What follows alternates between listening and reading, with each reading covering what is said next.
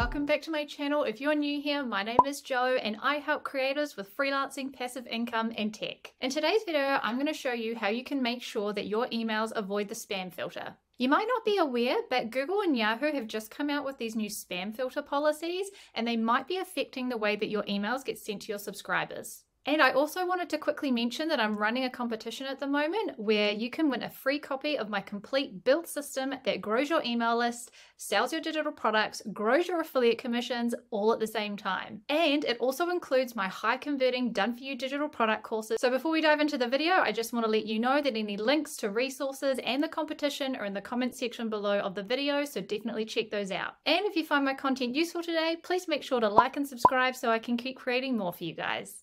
So there are a few things that you can do to avoid the email spam filter, and you want to make sure that you get inside people's inboxes and in the right place. So when you're writing your emails, there are actually a list of about, I think it's 700 plus banned words that you cannot use in your emails, and you cannot use them in your subject lines either.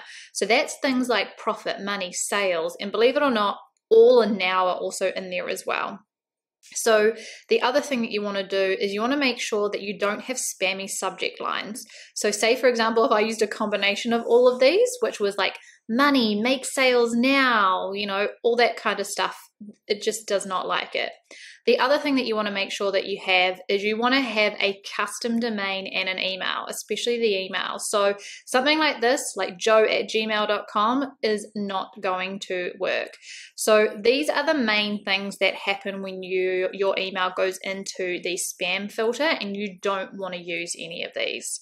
So how do you actually write an email, and how do you know? Because there's like 700 bad words and all that kind of stuff. Well, I've got a tool that will help you. So what I would do is I would grab your Google Doc, or grab a Google Doc, and write whatever it is that your email is that you're writing. If you need help, you can also go into ChatGPT and, you know, write your email there. Now, ChatGPT, just bear in mind, does not remove the banned words or anything like that. It just doesn't have any knowledge. You actually have to tell it to remove certain words. So if I copied this into here, and the tool that we are going to use is a spam checker. So I will put the link somewhere down below for you to go to, and it's really easy to use. So all you do is you copy your email in here. Now you can see that already it is highlighting some spammy banned words, and it will give you like a read time and also, you know, how many words you've got and what it's kind of thinking. So you can see here that my email subject, money, money, money, is really spammy. So I would need to come up with a different subject line that relates to my email that is not spammy. So you can see when I remove the spammy words, so traffic is one and great is one, which seems weird, but okay. But you can see now that I've got like a really good score. So sometimes what I do as well is like, say for example, I've got like a section and it's only one word that's in there. I'll go into ChatGPT and I'll be like, hey, can you rewrite this without the word traffic? And then it will hopefully rewrite this, and it will have, okay, cool, it's, okay, hasn't got this, and I'll come back to here and I'll replace that section. And then you can see that it hasn't got the spammy word in it anymore, which is really, really cool. So, and then I can maybe transfer that word to say cool. Now you can see that my overall score is great. It's 99 words and only takes a few seconds. So I would go back to my Google Docs and I would just paste that back into there, and obviously my subject line would not be money, money, money anymore. And then I'm ready to send that email. Now let's just say you're sending this email out as a newsletter, or actually of any kind of email. So I'm just going to use the newsletter one as an example because this is like literally what happened to me. I sent an email and it had some spammy words in it, and I didn't realize because the Google changes were just happening. Now what System.io will do is they will actually stop your email and they will vet it, and they will send you an email that says, you know, you need to change this because it's not very good. So when that happens with your emails, and it can happen in campaigns as well, you just need to go back to your Google Doc and make sure you use that spam checker and see if there are any spam words. So MailMeter actually has a list of all of the spam words as well that you can actually have a look at if you really wanted to. There's so many, so I probably wouldn't, but you know, if you feel inclined to, and just copy and paste your email back in there and just check what part is making it, you know, hit that spam checker.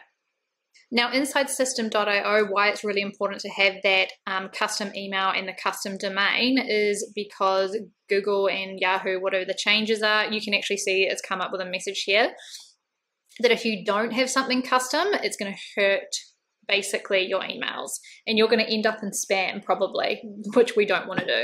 So all you need to do is make sure you go and you purchase a proper email address and like a proper domain name. You can do that from anywhere.